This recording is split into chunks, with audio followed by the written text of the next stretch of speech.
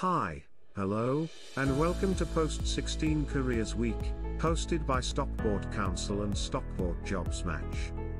I'll be one of your guides. My name's Ari. And I'm Ali. We hope you'll find these short guides useful to start conversations and spark ideas. You can always go to the website for more detailed information at stockportjobsmatch.co.uk. Don't forget to use the Virtual Careers Expo, visit the stands, and see what the providers have to offer. In today's guide, we'll be exploring some of the main points about apprenticeships and vocational qualifications. We'll look at where you can find vacancies and some of the challenges you might not have considered, as well as how vocational qualifications are different to A-levels. Right, let's start. Pretty much everyone has heard of apprenticeships. They've been around in one form or another for centuries. Ari, did you know that parents in the Middle Ages sent their children away to be apprenticed? I'm not sure that's part of the modern scheme, but the tradition of learning a skill from an experienced master is still there. And the modern apprenticeships are flexible. You can do one at pretty much any age, and in a wide range of levels, as well as being paid to do it. When you're thinking of applying for an apprenticeship, the levels might seem confusing. As a guide, an intermediate apprenticeship is at a similar level to GCSE. An advanced apprenticeship is more like a level 3 A-level. Since apprentices are employees, like a job, you'll find all of the employer's requirements listed on the vacancy. And you can find those vacancies in lots of different places, pretty much anywhere you will find a job listing. As part of our interactive sessions, we'll show you how to create a profile on a site and upload a CV, ready for when that perfect job comes along. When you're below the age of 18, an apprenticeship must last a minimum of 12 months, and an employer needs to pay you the minimum apprenticeship wage, which is currently £4.30 an hour. You'll spend 80% of your working hours with your employer doing the job, and the other 20% is pulled off the job. This is the time put aside for you to attend college, or see your assessor to do your vocational qualification.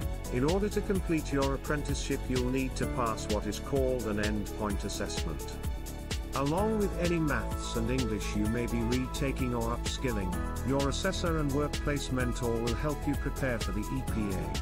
As an apprentice, you are an employee, with a contract and the same employment rights as the other workers, including paid holidays.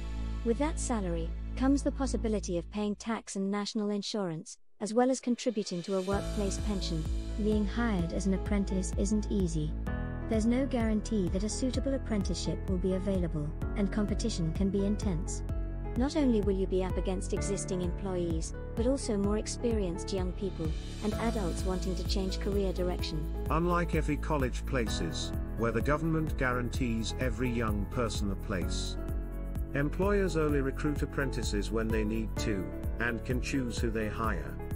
To give yourself the best chance, try getting work experience, and spend time on your CV and practicing interview questions and techniques. In summary, if you feel ready to enter the world of work to gain skills and a qualification, and you know what career goal you're aiming for, then an apprenticeship is probably something you should look into. Vocational qualifications cover the broadest spectrum of subjects and levels. There are thousands to choose from. They are designed to give you a blend of knowledge, skills and behaviors that are required to do a certain role, or work in a certain industry. At a college, you might be able to study a vocational qualification such as a BTEC, alongside A-levels, and if this is something that perks your interest, then visit the Virtual Expo to find out more from the providers. Vocational qualifications are usually assessed in modules or units, using a variety of assessments such as short tests, demonstrations and presentations, projects and assignments. Some providers even have their own salons, garages and aircraft cabins for you to practice in. The entry requirements will depend entirely on the level and type of qualification you are applying for. You will find all of the details, as well as suggested progression routes in the provider's prospectus. Just as with A-levels and T-levels, a Level 3 vocational qualification will take 2 years to complete. And your final grade of pass, merit or distinction, will convert into UCAS points. If you're wondering whether vocational qualifications are right for you, consider the following. Do you like to do as well as study?